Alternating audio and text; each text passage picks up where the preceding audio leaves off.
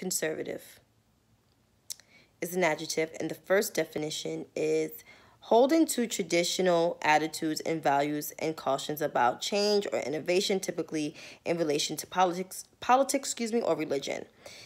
The noun definition, because it's the noun, it's a person who believes in averse to change and holds to tradition, values, and attitudes, typically in relation to politics. Conservatism. The first definition of conservatism is commitment to traditional values and ideals with opposition to change or innovation. The second definition, the holding or political views that favor free enterprise, private ownership, and social conservative ideals. Why am I reading this definition? Because people think I'm a conservative. No way. I am far from a conservative. I am a huge liberal, progressive Democrat.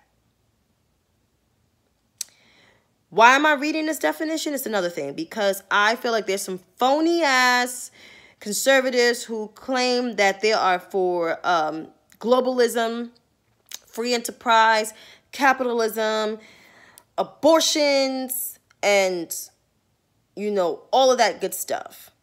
And human rights. But are you really? For those who support the current Republican president in the White House, I need you to explain to me, does he support human rights when kids are in cages? Does he support free enterprise that minority-owned businesses are struggling? Does he support religion when his past life consists of infidelity and possibly still having infidelity? Or calling countries S-holes? Conservative values, globalism? If somebody can explain that to me, I would love to know.